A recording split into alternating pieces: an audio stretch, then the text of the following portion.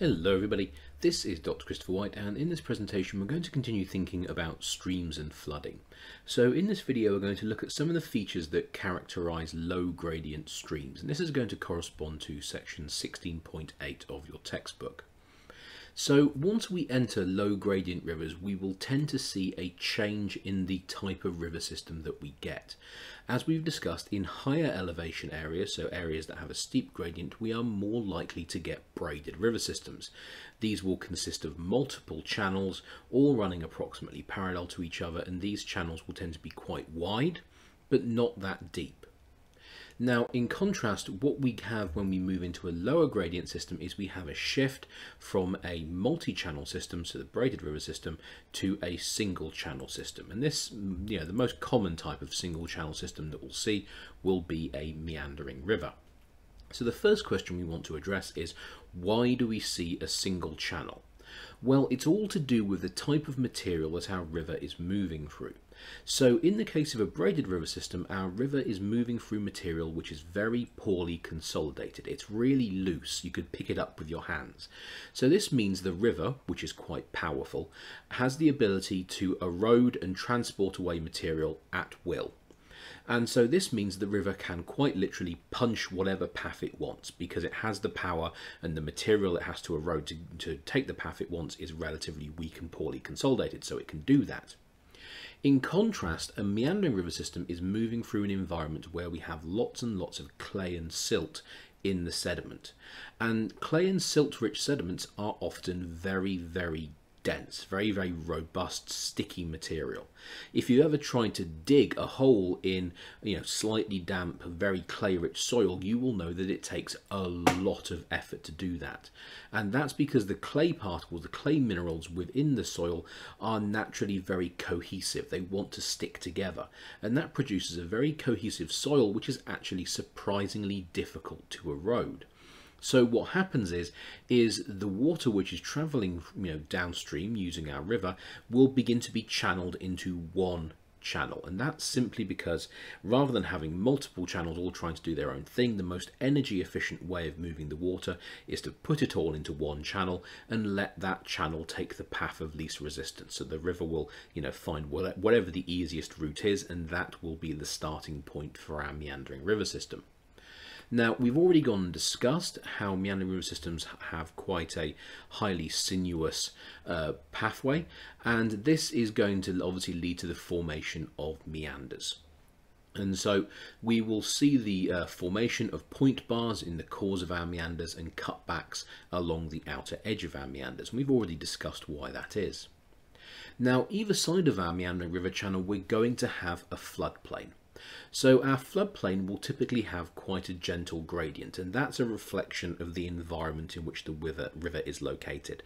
Typically, most meandering river systems are located in areas where the gradient has naturally become quite low.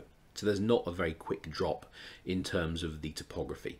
And this explains why the water in our river system will often have less energy, because the smaller the drop, the less energy our river will have. Now, what is also going to happen is if there are any topographic depressions in our floodplain, or on our floodplain should I say, they will naturally be filled in over time with sediment that gets deposited when our river floods. And so what this will do is it will end up producing a floodplain which typically has a very gentle gradient, because that's the area that the river's in, but it will also be surprisingly flat, because any imperfections in the floodplain, especially depressions, will be filled in with sediment every time the river floods, and eventually those depressions will be smoothed out. Now, either side of our meandering river system, it's not uncommon to have terraces, and terraces are areas of raised ground, and we can see one here and the matching terrace over here. Now, terraces either side of our floodplain will often have the same height, and the reason for that is that these terraces represent the land level in the past. So this, once upon a time, our floodplain didn't exist, and essentially our terrace was connected, so you could walk from here all the way over to here without the floodplain being there. Now, where's the floodplain come from? Well, we know that most of the erosion which is done by meandering river systems is lateral, so it's all to do with the river moving across the floodplain from left to right. However, there will also be a small amount of downward erosion as well. Now, over time, what this means is as our river moves across our floodplain, it will also steadily be eroding downwards. And so over time, the rock that was here has been steadily eroded away by the river until we reach our modern floodplain level. Now, this means the ground surface either side of our river, which once upon a time was complete, obviously gets cut by the floodplain, the river valley, and so we end up forming a terrace on this side and a terrace on this side. And as I say, these terraces will have the same level because they were both part of the same land surface in the past. Now, because we have meanders, we are also going to see meander scars, cut-offs and oxbow lakes forming on the floodplain. And in the next slide, we're actually going to cover these in greater detail. So okay, so here's a shot of a river in slightly higher resolution. Once again, you can see it's a meandering river. We can see it's very sinuous. We can see the main channel here. And of course, we remember that these curves in our rivers are termed meanders. So when we look at our picture, what kind of things can we see? Well, obviously, first of all, we have several meanders. So we obviously have a meander here, one here, and so on. Now, we know that on the inner edge of our meander, the water slows down as it moves through the core. Now, as we've discussed, this means as the water slows down, it loses energy. When it loses energy, that means it's going to have to start to deposit any sediment that it can no longer transport. And so in this area, in the core of our meander, we're going to have slowing water, and this is going to lead to the deposition of the coarsest sediments that our river is moving, which will typically be fine and medium sands. Now, on the outer edge of our meander, we're going to have a cutback. So the cutback is produced by the fact that the water on the outer edge of our meander has to speed up. And as the water speeds up, it gains energy, and because it gains energy, it increases the capacity of that water to erode. And so this means that what happens is the outer edge of our meander, the outer bank, starts to get eroded away, and this leads to the formation of a near vertical bank surface along the outer edge of our meanders. And this is referred to as a cutback. Now, we are also going to see cut-off meanders within our river system. So as you can see, we have a meander right here. We actually have one that's coming around like so.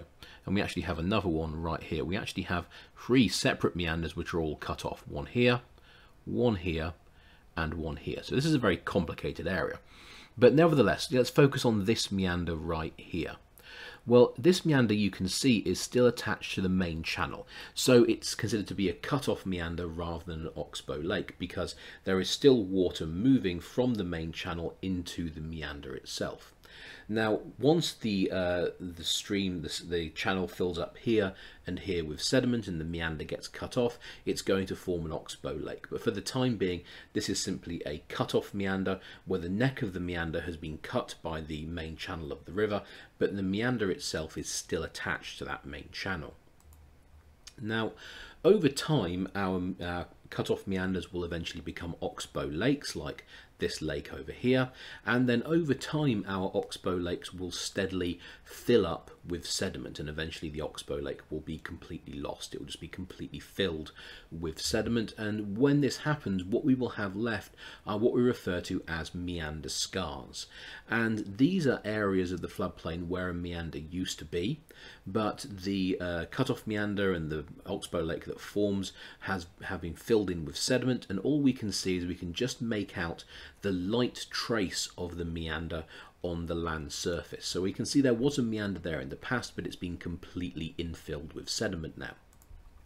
Now, going back to our cut-off meander, over time what's going to happen is obviously the water is going to continue moving mostly through the main channel, and this cut-off meander itself is going to become a relatively low energy environment. And so what's going to happen is we're going to have a build-up of sediment at one end of our meander and a build-up of sediment at the other end of our meander. And eventually this build-up of sediment is going to completely separate our meander from the main channel. And of course, at this point, we're going to have ourselves an oxbow lake. And as I said, this oxbow lake will steadily fill up with sediment over time, and eventually it will become completely filled with sediment, at which point all we'll be left with is a meander scar that shows us there was an oxbow lake there in the past, but it's no longer there anymore because the lake itself has been filled in. Now, the final feature that we tend to see associated with meandering streams are levees. So what is a levee? Well, a levee is a raised embankment which is located either side of our channel. And you can see it here in this diagram. One levee coming through here and one levee coming through here. So the levees will often sit above the height of the surrounding floodplain. So they form a local topographic high. Now, in terms of the levee itself, we see that they are often made of very sandy material, typically fine and medium-sized sands. Now, as we move away from our meander onto the floodplain proper, we begin to see the amount of sand decreasing and the sediment becoming more mud-rich, so we start seeing more clay and silt-sized particles. So the question becomes, well, why are our levees dominated by this very sandy material? Well, it's all to do with the process that occurs when our river floods. So in this model, you can see that our river has flooded, so the river water has exited the main channel and it's now covering over the floodplain. Now, the thing is as soon as the river water starts to leave the channel, it will instantly begin to decelerate. It will slow down. As our water begins to slow down, it begins to lose energy. As our water begins to lose energy, it will have to deposit any sediment that it can no longer transport. So obviously it will start dropping the heaviest sediment first. And that's exactly what's happening here. As the water is leaving the main channel, the second it exits that main channel, it starts slowing down. And because it starts slowing down straight away, this leads to a loss of energy, and so the heaviest sediment, which in this case will be fine and medium sands, will be deposited first, so right here, right next to the river channel. Now, what's going to happen is the finer material, the clays and silts, which are held in suspension in the floodwater, will continue away with the floodwater itself, because they're so light they won't get deposited until the water comes to a near complete stop. And so this helps to explain, number one, why our levees are located along the margins of our river, and number two, why our levees are dominated typically by sand-sized clasts. All right, thank you for watching everybody, and have a good day.